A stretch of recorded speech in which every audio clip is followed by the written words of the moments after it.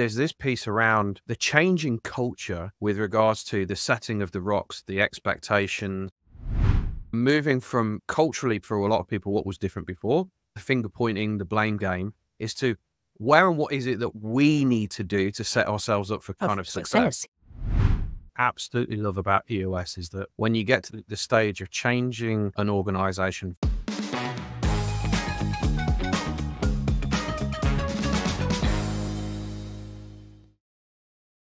welcome to another episode of Better Business, Better Life. I'm your host, Debra Chantry-Taylor, and I'm passionate about helping entrepreneurs lead their ideal lives by creating better businesses.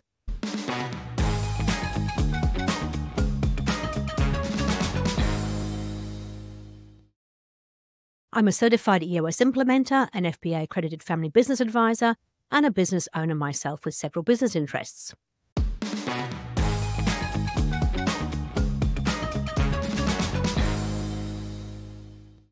A little while ago, I got my colleague and fellow EOS implementer Adam Harris onto the show, and we had such a great time talking about EOS and tools and case studies and examples of our own clients. We decided we should make it a regular occurrence. So welcome to another episode of Debra and Adam Talk EOS. Welcome to the show, Adam. Great to see you. great to be here. That's amazing. I'm looking forward to talking about all things EOS with you. So it's been a while since we've had you on the show. I think you were last on the show back in, it might have even been 18 months ago, possibly. Yeah, it feels, I'd either was thinking about becoming an EOS implementer or just become a full-time EOS implementer. So yeah, it's been a while. Been a while. So it's good to have you back on. So now obviously you and I are working really closely together, doing a lot of work around EOS. And so the purpose of the podcast this time around is to actually share some of our experiences working with clients and what's going on there. Yeah. So why don't we start with your story? So why did you become an EOS implementer? Long story short, so I used to be a chair for an organization called Vistage. So, which is also tech, right? Vistage and tech are the same thing? Yeah. Although tech actually in Australia and New Zealand is literally just going through a rebrand at the moment. So they're actually becoming... Oh, good. Okay, cool. So I was running a mastermind group for 16 chief executives. And one of my members said, oh, I've just read this book called Traction. So this is going back about 8 years ago. I need somebody, and EOS at that point wasn't even, anywhere really outside other than the US. So he said, look, I need somebody to help implement it. I'm like, okay, cool. And I kind of as I kind of started reading Traction and I started supporting this company through it, I kind of fell in love. And there was two things for me. One was the simplicity of it. And then the second thing for me was about the ability to cascade it through an organization. I'd seen a lot of tools and processes that can be used. In fact, I wrote a book called The Check-In Strategy Journal, but the way that it was kind of all put together just kind of made sense. So I kind of worked in the UK probably for about 4 or 5 years, supporting companies doing EOS, not as a kind of a full-time EOS implementer. And then when we moved to New Zealand, and we moved to New Zealand partly because of EOS, we set our 10-year target. Our 10-year target was to live nomadically. And New Zealand is the first step on that journey. And about 3 years ago, read EOS Life, probably not long after you popped in to see us down in New Plymouth. And it was like, actually, listening to EOS Live, do what you love with people that you love, being compensated accordingly, with time for other pursuits making a huge difference. It's like, did you know what? The best work I was doing when I was in a session doing EOS. And it's like, actually, you know what? Now's the time. So got involved, and that was about 18 months ago. Wow. Well, there you go. And now here we are. And of course, you still keep your hand in terms of running other businesses, don't you? Yes. So I'm also managing director of an IT company. We've got our own data center down in New Plymouth, and we've just expanded out into Hamilton. And we're also looking at extending into Australia as well. So implementing EOS down there, and we're starting now to get the growth that we've been looking for. Yeah. So, and lots of other different things. I'm a typical visionary entrepreneur. Yep. I can't, I kind of, and I was reflecting on this the other day. I need to be involved with things that excite me and to be challenged. If I'm standing still, I'm kind of going backwards very, very quickly. So I have always suffered from golden penny syndrome. Yeah. I have to be really careful and mindful, but yeah, my mind has got to be challenged. Otherwise I start going stale. Yeah. No, I think we're off the same ilk. I mean, certainly I'm involved in AI kind of security retail business, which is a very, very small shareholding. We're involved in that business. Plus, of course, we've got the EOS stuff, and now we're looking at doing the retreat down in the Hawke's Bay. And the same sort of thing. It's like, I love EOS, and when I'm in the session, I'm at my happiest place. But at the same time, I think keeping your hand in with other things makes you a better EOS implementer. Oh, because it's not like you've given up work, gone off and done EOS. And some EOS implementers, potentially, that's all they're doing for a long, long time. Whereas we've got the benefit and the beauty of being involved in running a business at the same time as, teaching other people. I feel the variety. I love going into having conversations with people, and whether that be with EOS or with anything else. And what I find is the variables and the differences are actually where those little nuggets are. Yep. Like, so I'll give you an example of it. Nando's, not massively popular here in kind of New Zealand, but it was really, really big in the UK. And what you used to do is you used to go up to the till, you ordered your food, they gave you a cockerel with a number on. You put it in the middle, in the pot where the knives and forks were, and then they deliver your food. And after 5 minutes, they come and they say, "Hey, just want to check that everything's all right with your food," and then they take the cockerel away. And I was like, I just observed this like 2 or 3 times. It's like actually that checkpoint in with the customer to just ensure that everything's all right. And I took that and implemented it within the IT business that I had at the time. And just that check-in 24 to 36 hours after doing a server, a big server install, to just go, "Hey, Deborah, just want to check everything's all right. Actually, do you know what? We've still got a few niggles and bits and pieces." Is that kind of forearmed was forewarned. So that proactiveness like came from just sitting in Nando's and just kind of going from there. And I love those things on a daily basis of just picking up and learning. Have you got any examples of that sort of stuff? Well, I'm thinking more that because I've been doing the fractional integrator role in the AI business. And so it's actually given me a huge insight into what my integrators must go through in the business, working with, dodgy visionaries like myself. It's it is really interesting to sort of be involved in different roles and just take different things from it. So I've realized that sometimes when I'm talking to people about what they could be doing, I'm actually drawing on the experiences that I'm, learning in my own business by taking on a different role. Has that meant that you're a little bit more forgiving in the session room? Yeah, a little bit. Not much. And of course, I don't ever tell people what to do, but I can share some experiences with them and say, "Hey, this is in my experience." I mean, like I had a classic example. So I'm going to be really vulnerable here. Our business is running on EOS, right?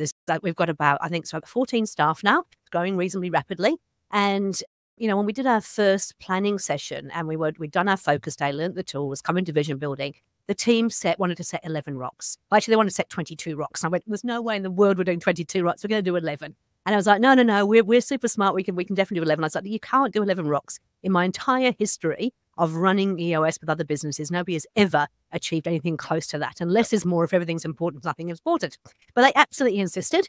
And so it's like, okay, you can lead a horse to water. It's not my role to tell them what to do. So I allow them to do it. And, at the end of the quarter, they came back and they went, "We've done really well. We've done 4 out of 5 rocks." And I went, "We didn't have 5 rocks. We had 11 rocks." And it's sort of like, no, we narrowed it down to 5. We decided 11 was too much. So I suppose, where am I getting to? In our own business, I've had to really instill that whole thing of actually you need to do less is more. And you need to be really honest with yourself. So you can't say you're doing 11 and then remove 6 because it felt a bit easy, then come back and say you've achieved 4 out of 5. And so I suppose it's been interesting. I've been implementing with companies now for about 4.5 years. We've been using EOS in our small team, but we've been really, really good at it. Once you get a slightly bigger team, there's definitely different elements that come into it. And so, I've learned that actually even my own team who are EOS advocates don't always follow the process. Yeah, it kind of reminds me, like, I often find that there's this transition piece of, you kind of do focus day, vision building day 1 and 2, and the energy is really, really high. And it kind of, for me, often feels that there's a dip kind of going, coming in around Q1, Q2, possibly Q3. I think it depends on the organization, where kind of shit's now getting real and we're starting to follow the process. And I think that's the time, I think, for some companies when they're probably at the most vulnerable, because it's really now beginning to kind of get hard. And there's this piece around the changing culture with regards to the setting of the rocks, the expectation, and moving from, culturally, probably for a lot of people, what was different before, kind of the finger pointing, the blame game, is to where and what is it that we need to do to set ourselves up for kind of success? Something just came through to me while you were talking. What's the difference then? Because you mentioned about, like, 22 rocked, which is kind of, not sustainable. Lunacy. What's the difference then between a rock and a to-do? So a rock, the way I always kind of describe it is a distinct piece of work that's going to move the needle on the business. It's the stuff that makes the business go better, be more efficient, whatever it might be. And it is a distinct piece of work that cannot be done in a short time. So to do is an action point in 7 days. It's a very, very small bite-sized piece of work, often comes from solving issues in a weekly meeting that is about your business as usual, and a to-do comes out of solving that issue. Whereas a rock is a distinct piece of work over 90 days where we go, this piece of work can be done within 90 days and will really improve the way the business is run. It will move the needle. Cool.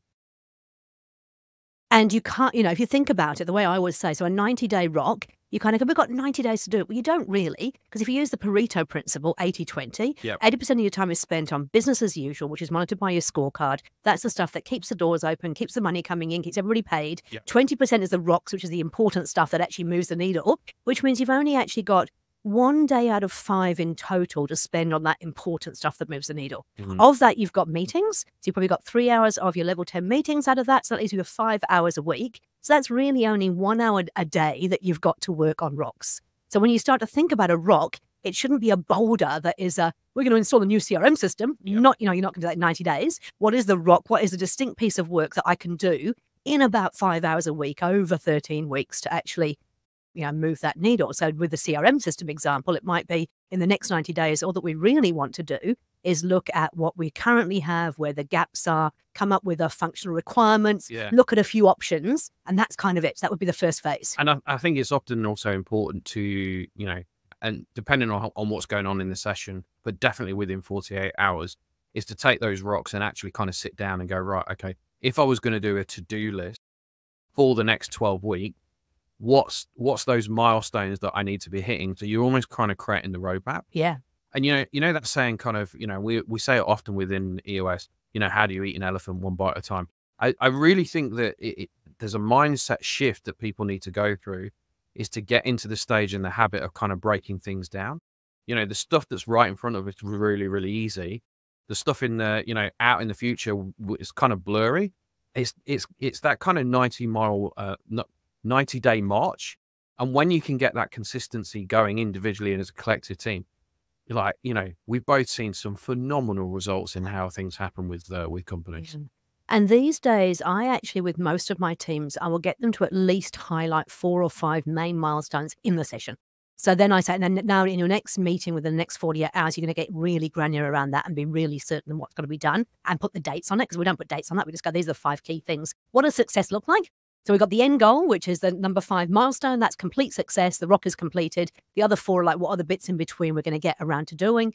And then they have to go away and think very carefully, are those the main things? What are the time frames that they should be put on those? Because that gives them a chance to kind of check in every week and go, are we actually really on track, or are we kidding ourselves? So let's talk about this aspect then. We're coming to a meeting, the level 10 meeting, and we're checking in on the scorecard and the rock.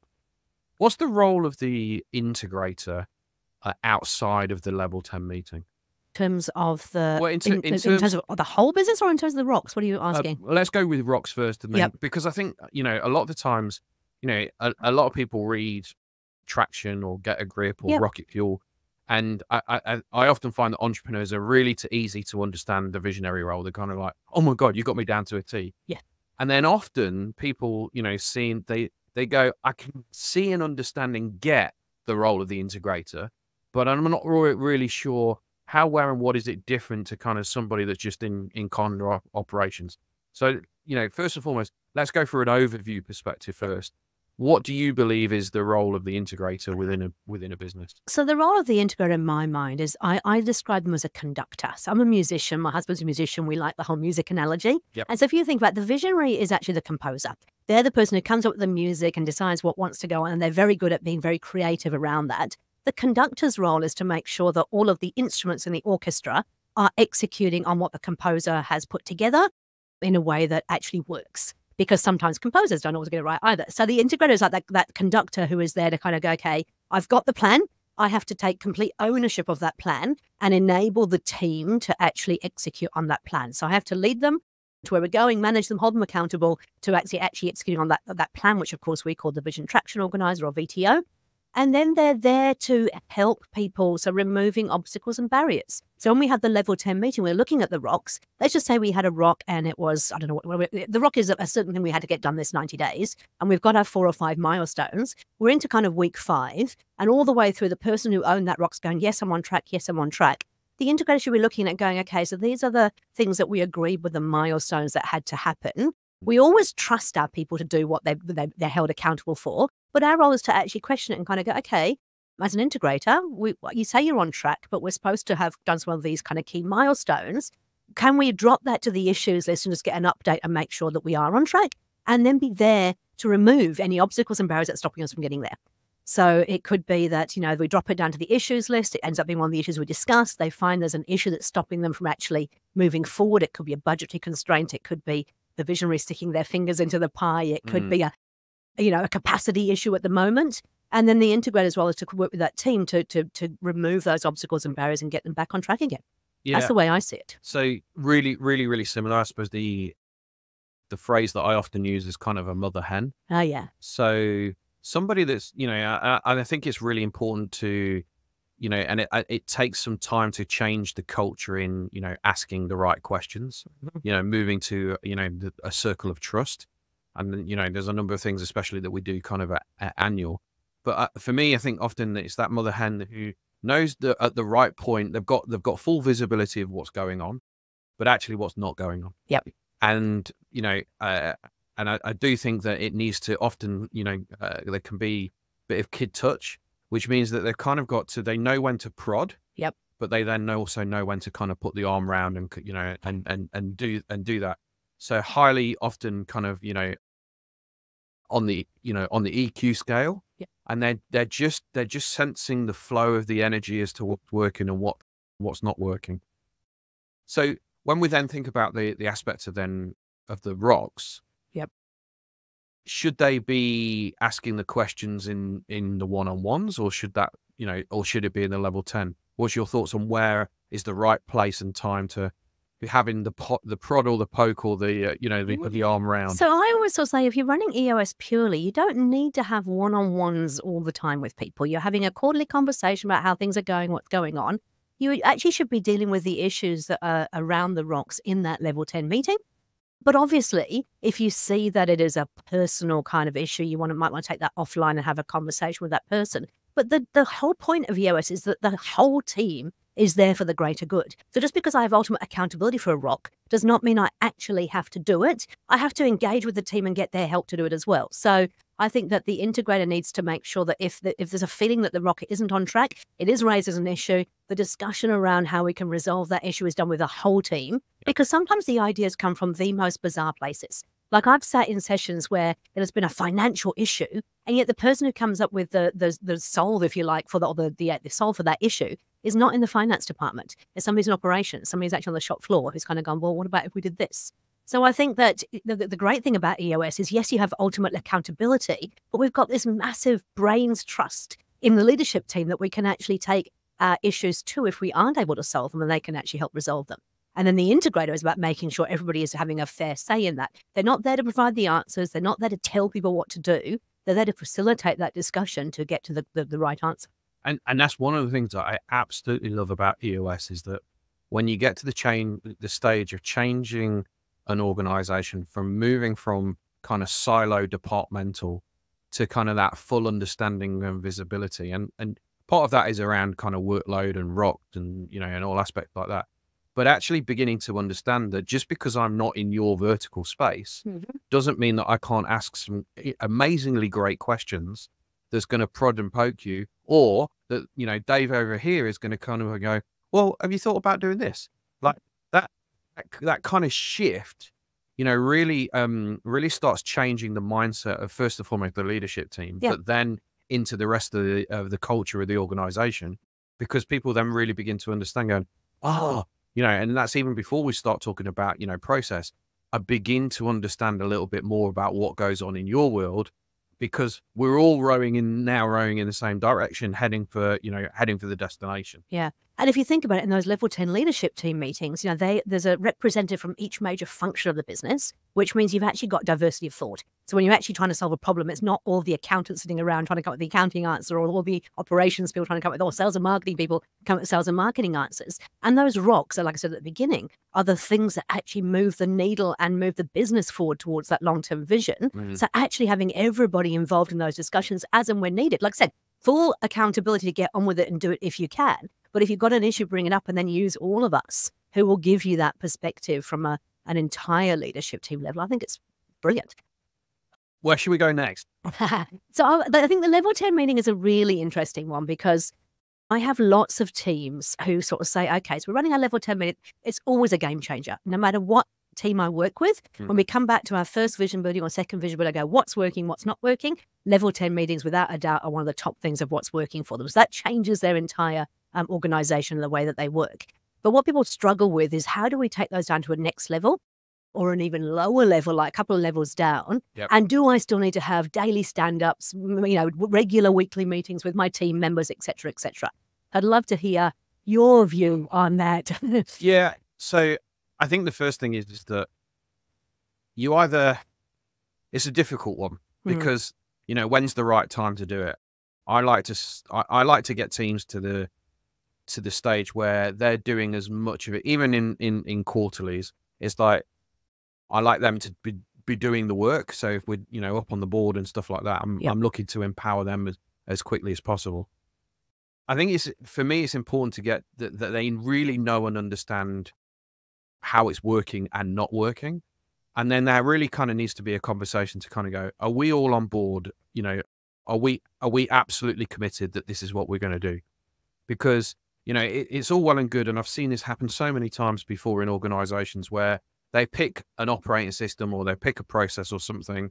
They do it for a period of time. It gets a little bit difficult, and then it drops away. Yeah. So I think for me, there's a real important piece is, are you absolutely committed that EOS is going to run this business moving forward? If you are, we need to make sure that everybody's on the same page. Yep. Once everybody's then on the same page, you're going, yeah, we're fully committed. Going, right, okay, how will we know that this is going to be working? And I think, what I've seen work really well is it actually becomes a rock for the quarter is, roll out a level 10 meetings, next level down, or the level down, so that, sitting there in the leadership level 10 is like, are we on track or off track? Oh, we're off track. Why are we off track? Because this is happening, or this isn't happening. The dialogue and the conversation around that, I feel, really, really needs to be had. And then it's kind of a case of going, right, okay, do you as a leadership team know and understand fully? I almost kind of, flip it over to them and go, right, you're going to have to teach me, help teach me what is, because you're going to be doing this with your teams. So you've got to show and prove to me, but the rest of the leadership team, that you're in the place that you can do it. And then I think once they've done that, it's then, right, okay, let's do that, drop it down into the departmentals. But if it's then becoming a rock and all of them are doing it, then they're kind of coming back and going, right, okay, so the integrator may well own the rock. Are we on track or off track? What's the issues that are coming up? So we can be discussing them to go, oh, I had this situation. Yeah. How do we deal with it? So that check-in point, I think, is really, really important. Otherwise, you get to the point of kind of 3 months down the line, and it's like, well, yeah, my team's not taken to it. Oh, and there's real danger of causing a lot of pain and a lot of problem. So those check-in points are really, really key. Yeah. And I think you're right. You've got to be ready to do it. And I also say to a lot of my companies as well, it's like, if you're not ready to let go of certain meetings, because everybody wants to, I don't want to let go of our daily standards, I don't want to let go of this. It's like, okay, fine. Then go ahead and do both for a while. And let's just see how it kind of works out for you. And what I've found is, over time, once they get the level 10 meetings really working throughout the leadership team, the management, the next level down, the other meetings just tend to slip away because I don't need them anymore. But it's hard because, if you've been doing daily stand-ups and you think it's really important, then I always say maybe they do need to stay. I mean, I think the thing about EOS, it's a framework. There's no absolutes. It gives you the tools to run the business more effectively, more efficiently, have a lot more fun with it. But at the end of the day, if a daily stand-up is also really adding value to the business, it can be done with a weekly level 10 meeting. There's no issue with that. Yeah. So there's a couple of other things I'd add. I think the first thing is that, remember this adage, in order to hear something for the first time, you need to hear it 7 times. Which is 32 times now. Oh, is it 32? Current research says that with all the technology we've got going on, it's now 32 times. How many times? 32. Did you get that? It's 32 times. So look, I think there's a real key thing as to how embedded EOS is into the wider business. So, you know, have the, you know, coming out of the quarter as the town hall meeting's been happening where the visionary's been sharing. So the commonality of the language is clear. Coming out of the leadership level 10s, has there been conversations with the teams around? So if you're introducing it straight from a standing start, it's like, you know, people are going to go, what's this all about?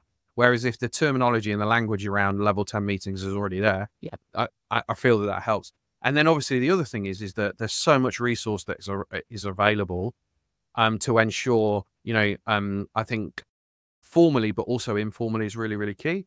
So what, from a rollout perspective, are we going to make everybody read what the heck is EOS? Is there a certain amount of videos? You know, both you and I have got videos, podcasts, etc. What is it that we're formally going to give every member of the team within, you know, that has got to listen or watch? And then where are we going to actually signpost them to go, look, you know, if you're high on fact finding and you want to know a load of more information, here's some resources to go to. Here's the internal library of all the kind of EOS books, etc. So make it really, really easy for people to understand both on the formal and on the informal. Yeah, and I think that's absolutely true. I was just thinking it can be, especially with entrepreneurs, you know, we want to move really fast. And so, you know, we come out our vision building days, we're like, oh, we should start putting this across the whole organization. And it's like, actually, you need to, as you said, be committed first of all. But secondly, you need to have really mastered those tools. Because it's like if I drive a car in a certain way, and maybe it's not the absolute correct way, and I then start to teach you how to drive that car, you're going to pick up on all the bad habits that I've already got in terms of driving the car, and you're going to learn to drive a car that's not quite the right way. Well, so my daughter's about to start learning to drive. Oh, is she? I hope you're not teaching her. I have consciously made the decision that I am definitely not going to teach her because exactly like that, you know, we've all got bad habits. And I think this is actually where the relationship with an implementer then actually becomes really key, is like leaning on them. What's the resources? You know, EOS themselves have got so much resources that, you know, that they give away freely. So it's just signposting. And when the implementer knows and understands the business and the culture and the level of knowledge. So, you know, I said it right at the start. One of the reasons why I love EOS is the ability to be able to cascade through an organization. But even with that, within that, it's about understanding the pitch and the level of where somebody needs to go. So somebody reading what the heck is EOS, like that, anybody can read that. It's a nice book. Right? Yeah. Get a grip. I wouldn't be recommending that everybody should read it because it's really kind of from a higher level perspective. So work with your implementer. Either reach out to either of us, or actually just do your own research and work out, okay. And this is why I think it's important to have a rock, because one of the steps, you know, one of the to-dos during the 12 weeks should be, what's our plan? How are we going to, you know, make the resources and the training available to give these people what they need? Just turn around and go, oh, we're now going to do level 10 meeting. Yeah. And people go, what's a level 10 meeting? They need to understand a little bit of context that will then allow it to kind of cement moving forward. And I think you're making a really good point there. The common language thing is something that's really important. It's like I always say to clients, I don't care what you call these things. I prefer you use the EOS terms, but I don't really care what you call them as long as you all call them the same thing. So we're not calling them KPIs, or if we are, we're all calling them KPIs. We're calling them measurables. We're all calling them measurables. If we talk about level 10 meetings, they're level 10 meetings. They're not level 10 meetings at one level and then they're a team meeting at another level. We've got to make sure we have that consistency, because people need to hear it over and over again. And just 32 times. 32 times. One of the tools I've been using quite a bit with my clients just recently is the mid-manager meeting. And that is a really, really good tool. So when just you explain feel, what it is. Okay, so the mid-manager meeting is about really teaching those 5 foundational tools to the mid-managers that they've got. So the 5 foundational tools are our VTO, which is our Vision Traction Organizer, our 2-page strategic plan. We've got the scorecard, which is the things we're measuring, the business as usual, that 80% of the work we do. You've got the rocks at the stuff that's really important that moves the stuff forward. You've got the accountability chart, which is the structure we need and the accountabilities within that division or within that role to actually achieve that. And finally, you've got the level 10 meeting. So that's the first part of that mid-manager meeting, is teaching them each of those 5 tools from a higher level perspective, how they fit in, what they're there for, what they do with them. And then the second part is teaching them about LMA. And so LMA is another 3-letter acronym that EOS loves to use. So EOS, the Entrepreneurial Operating System, loves to use 3-letter acronyms. LMA is lead and manage to hold people accountable. So we've got 5 leadership abilities, 5 kind of management abilities, and making sure that we are equally applying those, because as a person who manages people, you have to be a leader and a manager. So we teach them what those kind of tools are and what they can use. So it's going a little bit more in depth into how they actually manage their team, as well as those 5 foundational tools. And how do you recommend that better done? Is that with the implementer, or who would you be recommending in the organization shared that with them? So, I mean, in this particular example, I've done it twice now with my teams, and I just think that they've really enjoyed it because I'm a natural teacher. That's what I do. But there's nothing to stop the integrator from doing it. It's nothing to stop. It would be the integrator in the organization is the best person to do it, I think. But yes, having an external person I think I had an interview with one of my clients on a podcast just yesterday. And one of the things he said, which really kind of struck home with me, is that he can tell his team what he thinks. I can come in and say exactly the same thing, and they're more likely to listen to me because I'm an external person. And if you think about it, it's absolutely true. It just gives it gives him a reinforcement in terms of what he's saying is actually true. But then there's an external person saying it for some reason. Well, I think people listen a bit more. Well, validity and credibility. Yeah. So you know, you're in this case, you're the expert. Yeah. So there's a reinforcement from the the visionary or the integrator's perspective is to go, it's almost like this is the line of God. This is the reason why it's important. But over the years as a coach, the amount of times that I've seen that exactly thing happen is that somebody says something, they've been saying it 31 times, and all of a sudden the 32nd time somebody else comes in and says exactly the same thing. It's like, oh my God, did you hear what they just said? And that's just the nature of the beast. Yeah.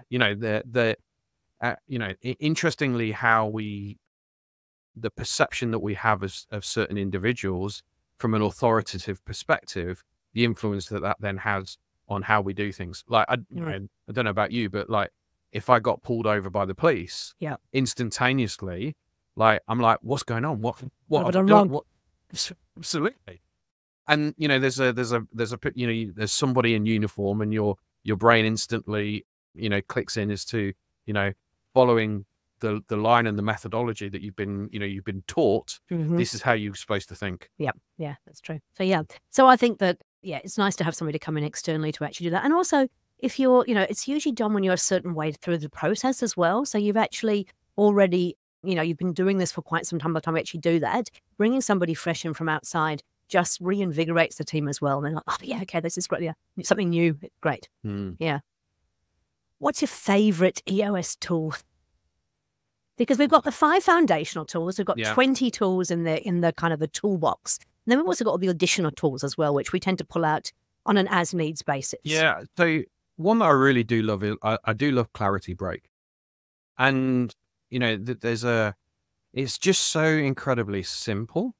So I was working with a client last week, not on EOS, but and it's been something that I've been doing for years as a kind of a professional coach. Just that ability to give self permission to stop, blank sheet of paper, and just go, okay, what's going on? Where do I need to allow my mind and my body and my soul to kind of go, what's working, what's not working, and just allow things to just kind of like, it's almost like a bit of a snow globe, and things just begin to kind of settle. And, it's amazing. I was working with the CEO about a year ago, and I was like, look, this is what we're going to do. We're going to just sit down, and I'm going to give you the time and space. Oh my God, Adam, come on, I need you to be asking me loads of questions, et cetera, et cetera. It's like, there we go. I'll be back in an hour.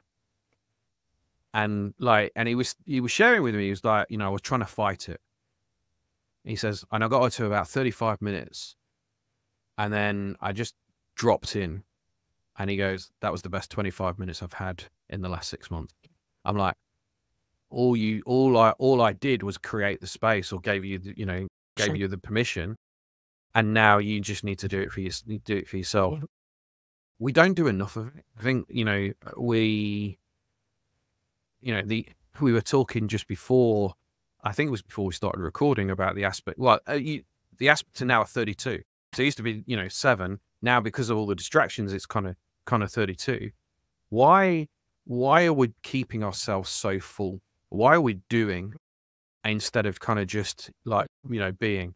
And, this aspect around kind of, people talk about meditation. Meditation is for you is going to be potentially different to me. And it doesn't actually make any difference what it is. It's like, what's the thing or the activity or the space that you need that's going to allow you to just be in a different state of mind? That might be walking, might be running. Cycling. Absolutely. It's kind of almost irrelevant, but knowing and understanding for self, especially as leaders, that's where the gains then begin to come, is because you're able to just kind of go, and I heard this thing about 6 months ago called, what's the activity from an opposites perspective? I was like, okay, well, what does that mean? And the kind of concept is that if you're out there and you're doing, we talk about in EOS about, doing what you love with people that you love, being compensated accordingly, making time for other pursuits, and a huge difference. We get into a state of flow, which is great. But what's the thing which is opposite to your natural style, which actually you need to kind of, circuit break your thinking? So the clarity break is one from a time of thinking perspective. But also the other thing then is that what's the opposite, which is going to put you in stress and in pressure, that's going to actually allow the growth that's going to allow it to kind of seem. So for me, doing improv, right? I don't like necessarily like labels, but I prefer being on my own in my own space. When I'm on stage performing improv, I've got a paying audience. I'm not doing it for them. I'm doing it for myself, but I'm right on the edge of my comfort zone because it's like, I'm uncomfortable. Where's the learning and the growth that's coming from this? That feeds me to then take everything back into the kind of the day to day. So what's your opposite? What do you do? Because you love being with people. You love being in front of people. What's the thing that allows you to kind of just do and think differently? Yeah, so for me, it is definitely cycling is one of the things, because even though you have to have a little bit of concentration about you don't crash into cars and stuff like that, but generally cycling throughout nature, I'm not able to be distracted by anybody or anything, which means I have to actually sit with my own thoughts, which is something you don't do when you're always surrounded by other people, always looking at what they need and how you can help them. And then also, so Steve and I often go away to places where we deliberately pick a place where it's away from people, away from Wi-Fi, away from technology, just to sort of spend time in nature, because I enjoy being in nature. Photography is another thing that I do that actually really takes my mind away from everything else that I do. So yes, that's what I try to do. Just on that then. So when you go to those places where there's no Wi-Fi and you're out in nature, how long does it take you to kind of just drop into being into a different state? Oh, it takes a while. I'm being really honest. It's not sort of like a quick switch off thing. And there's, a lot of these things have become habits for us, right? So checking your phone regularly, I don't know, just worrying about what's going on. So we also play games. So we actually play games to get out of the normal routine, if you like, because then that's putting my mind in. I still have to use my mind to play the game, and I'm very competitive, so I want to win. But it's a different type of thinking as opposed to thinking about business, thinking about what I normally do. Favorite game? Favorite game. So we actually got introduced to a new one while we were away last time.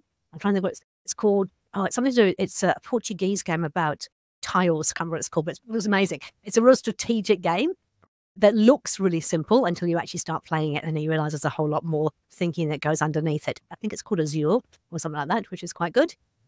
And then we like jigsaw puzzles. Yeah. So I used to fight doing jigsaw puzzles because my mum used to do them. I thought it was really geeky. Yeah. And I always thought jigsaw puzzles were people who are just are really dull and can't do anything else. And then I started to realize that lots of people that I know do jigsaw puzzles. And so it suddenly became acceptable in my mind to do that. And now I really enjoy jigsaw puzzles. How many, what's the maximum number of pieces you kind of got? Oh, we do 1,000 pieces, just because we live in a very tiny home. So we have a jigsaw board that we can fold up and put away when we're not using it. Yeah. And it will hold 1,000 pieces. Jigsaw puzzle, that's it. So we just got a recent one we just ordered, about to arrive hopefully soon. A friend of ours is very much into astrophotography. He managed to grab a beautiful shot out at Hanua Falls, and we had the lights that what was it called that we had just recently? The Aurora. Yeah. So he's got the Aurora over Hanua Falls with all the stars in the background. Beautiful picture. Yeah. So it's going to be a pain in the ass to do. You can imagine. lots of red and orange and lots of stars, but not quite. You know, So did you see the aurora? I didn't. I missed it. Right. I know. I'm Because so I went bummed. out. I went outside. Yeah. Like, and I'm looking out, and it's like it just seemed a different shade of black, very, very subtly for me. Yeah. And Naomi and the kids are going, "Oh my god, can you see it?" I'm like, "What am I looking at?" Yeah. Yeah. I know. We didn't see it at all because we actually live right in the heart of the city. So there was no chance of actually seeing it without going out somewhere. Yeah. And to be honest, I wasn't really aware of it until after I saw the things on Facebook, people kind of going, look at the aurora. I was like, oh, okay. I love seeing those memes of people just kind of going, "Oh, here's me with the aurora," and just scribbled. Good. So we go back to clarity breaks. One of the things that I always use to describe it, and I think this is really important because I had a client who fought clarity breaks for 2 years, would not do it, didn't need to. No way am I going to do that. Don't see any value. And the way I kind of describe it is, you know, if you've got a glass that has got some sand in the bottom of it, if you're always moving, which we often are, and fighting fires and doing all the stuff that goes on, if you're always moving, that sand is always up in the water and the water becomes very cloudy. As soon as you put the glass down, allow it to settle, the sand settles to the bottom, and then suddenly you have that clarity of the water. You can see what's really going on. So after 2 years of fighting it, she finally went ahead and she took herself to a beach, took herself with a pad, no technology, sat on the beach. The beach is just around the corner from her home. And since then, she has become an absolute advocate of it. She said, I couldn't believe that something as simple as sitting still with nothing going on and just taking a pad and pen could have such a major impact. She came back from that session. She had rethought what people moves she had to make in the business, where they were headed, why they had got the direction wrong in terms of the future growth, and just got all this stuff out of her head onto a piece of paper. Now she does them every single month. Often when I'm speaking to people, I find that a lot of the feedback is around getting in touch with their intuition. So, you know, depends, you know, but for most people, I found that their intuition is really, really strong, but they get busied with other stuff. And the clarity break allows them to just kind of, it's almost like the Axis Mundi just becomes a lot more centered. And then it's like, oh, I know, you always knew what you needed to do. It's just now that you've got that time and that space, like you say, kind of for this kind of sand to just kind of settle and go, I know exactly what I need to do. You remember we did the mastermind program last year for smaller businesses who were looking to do EOS. I had been talking about that and talking about that and talking about that for a long time. And then one day I decided, right, I'm going to take a clarity break. We went away to one of these places we go to. There's no Wi-Fi. I sat there for a couple of hours and I was reading a book, which is by one of our fellow EOS implementers. And then I'd go away and I'd sit with a piece of paper for an hour. Then I'd read a bit more of the book. I'd go away, sit for another hour. And literally within a couple of hours, I had completely planned out the entire mastermind program. I knew exactly what the 6 modules were, what we were going to cover, everything ready to go, came back, briefed the VA to get the website up and running, and we launched it a week later. Now, that's the power of a clarity break. It's not I didn't know what I wanted to do, but I just never, ever had the chance to sit down and get it out of my head. So what's your favorite tool? My favorite tool. So I've got a new one at the moment. So I always say level 10 meetings. I love level 10 meetings. I think they really are a game changer. Yeah. But a getting what you want tool. Because don't forget, as EOS implementers, we also have our quarterlies. Yeah. We also have our ongoing development. Every quarterly that we do with EOS, we always deep dive into a tool. And we deep dive into the getting what you want tool.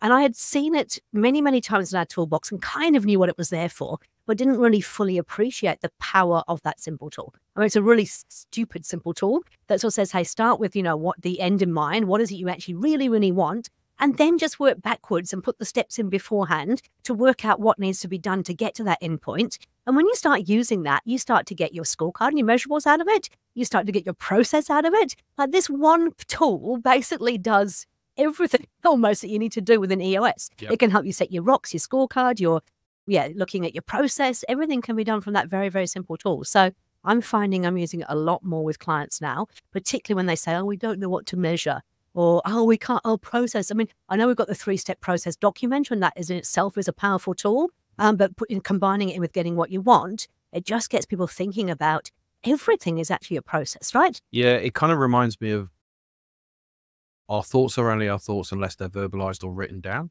So it kind of goes back to that aspect, we spoke about before, in the fact that if it's here in front of you now, you know how to deal with it. Yep. And something in the future is a bit of a blur, and it bridges the gap between those. Yeah. And, start with the end in mind, Stephen Covey, and go back, go back, go back. And then, like you say, it's almost like those light bulb moments, which is like, Ah, Especially getting your leading indicators, because I think people kind of go, oh, it's easy to get to the lagging indicators. We don't know what the leading indicators are. Just work through what the end thing is, which is your lagging indicator. Now think about all the things that come before that. They're your leading indicators. absolutely. Yeah. Absolutely. But it is. So, but I think that the great thing is I tend to have a different favorite tool at different times, depending on where I am in the journey with a client, or I've got a lot of clients at the moment who are just starting. So we're in that focus day vision building, and the getting what you want tool is really, really helpful. For the clients who are later on in the journey, I really love the merger and acquisition tool. I wish that everybody would actually use that tool before they even think about merging or acquiring another business, because it's stuff in there that is not the legal side. It's not the financial viability side. It's about actually, is this a fit? Yeah. And one of the things that I also really, really love is, and it goes back to that kind of 32 touch points, but you revisit a tool in later on in the journey and you're like, oh, Adam, come on, we've done this one before. It's like, look, just bear with me. Yep. Look at it through a different lens. Let's just like revisit it. And some of those sessions are just like hugely, oh, sorry, Adam, you were right. It's like reading a book, right? I mean, like, yeah. we've all got favourite books we've read more than once. And the first time you're like, oh my God, this book is amazing. And then the second time you read it and you kind of go, oh, but I missed that first time around. There's something else in there. And the third time, because some of our books I've read 5, 6 times. Yep. The Prosperous Coach, one of my favourites. It just, every time you read it, you're coming from a different place because of the experience that you now have, the stuff that you've done in the time being. And so then you're seeing different things in it. And the tools are the same. You get so used to using them, or you've done them once and think, well, that's it, I've done it. But you come back for a second time and you get more out of it. And it's like listening to this podcast. Like, you kind of don't know necessarily what's coming. Yep. We don't either. Like, we're just flying by the seat of our pants. Yeah. But actually, sometimes you hear something you've heard before, and all of a sudden, you need to hear it at that moment in time. So you've heard it 31 times before, but at this moment, because the way that the kind of everything else is going, it's kind of almost like, the dials all kind of, flipping in together, and all of a sudden the code is just there. Yeah. And somebody says something, you go, I already know that, but now's exactly the right point that I need to hear it, because now I'm in the right space that I can execute it. That's, and I think that's the kind of the teacher and the educator in me, is that those moments are like they're just golden. Yeah. And often I think we make the assumption that people are on the same path and the same journey as us. So you're sat with a group of people, and it's like, well, why are people just not getting it and understand it? Like, because they're in a different space. Yeah. I kind of like, this again, this is similar to kind of, what's the right time to kind of roll it out to, leadership teams, except not leadership teams, the next level down, is I kind of use the analogy of when there's a divorce, one party has been spending a lot of time thinking about it, and they've gone through, the pain and the grief cycle, and they get to the point that say, hey, Deborah, just need to let you know it's done. Yeah. Right. So at that point, I've already, I'm now in kind of, recovery mode, and I'm going to come up and I've just dropped the bombshell on you. You're a completely different part. And this is the reason why, there's so much tension and disagreement. Like, yeah, but you just don't understand. We're finished. What do you mean we're finished? Like, and I think we often need to be really mindful and aware of where other people are at. Don't think about it from our own perspective. Think about it from the person or the people that we're with, and going, right, if I put myself in their shoes, like this, there's an aspect around radical empathy where you don't just think, but you almost kind of embody and go, right, okay, so if I was Deborah in this moment in time, with the situation and the circumstances and the lack of knowledge and the lack of awareness, what's going to be going on for her at that moment in time? Right, literally transpose my mind into her. Okay, now I can begin to start understanding that she doesn't have the knowledge and the understanding that I've got. She hasn't got the experience and the aspects of working with an implementer. Right. So what do I need to do to be able to support and guide through that? Yeah.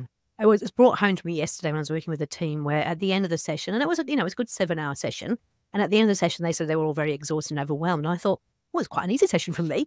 But then I'd forget that I do it day in, day out, and so the difficult questions that I ask just come naturally. And of course, they're on the other receiving end of that, so they're actually having to really potentially do things they've never done before. Yeah, and correct me if I'm wrong, but also you're there from a process perspective.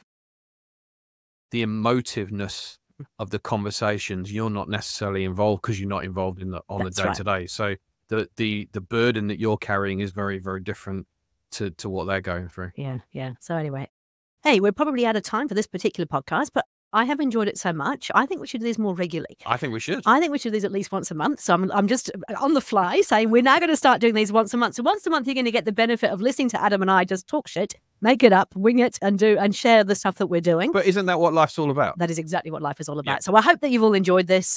It's been really great having Ed on the show. Thank you so much. And we will see you again in a month. Bye for now. Thank you.